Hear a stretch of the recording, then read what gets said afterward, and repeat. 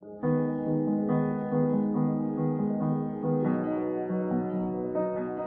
this is Michele Knight. This is the astrological update for Libra for the week starting the 5th of March. Now, this week we have a quite interesting and intense connection between Venus, the planet of love, in your 8th house of obsession, intensity, desire, and that's sextiling Neptune, the planet of illusion and romance, in the 6th house.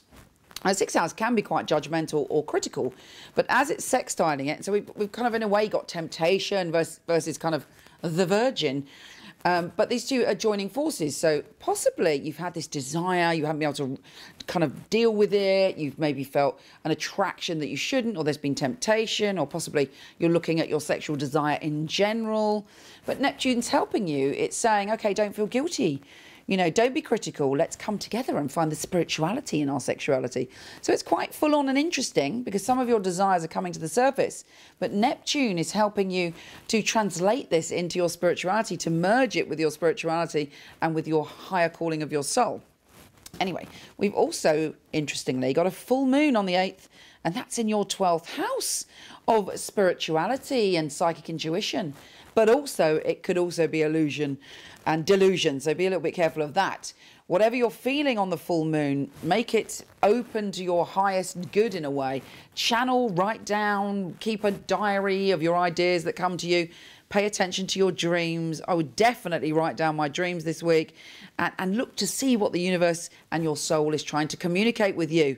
If you find yourself going off on some tangent, being obsessed with someone who's in a relationship, or finding yourself just giving your power away to a desire, then you need to look at that. But the gift is it's being highlighted for you.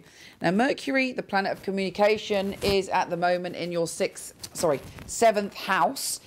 You're right, darling, yes. In your 7th house. And so you're feeling very good about the way you communicate when it comes to relationships and romance. However, it is going retrograde. Mercury's going backwards on the 12th. So anything that you want to discuss and anything you want to resolve, possibly best to have that conversation before the 12th.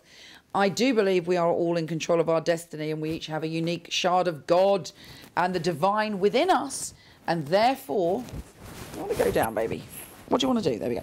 And therefore, don't necessarily see it as a negative thing, because it isn't. You are in charge, you are in control. But, you know, also use your intuition about when the right time to have these deep conversations is. Take care, and I'll speak to you soon.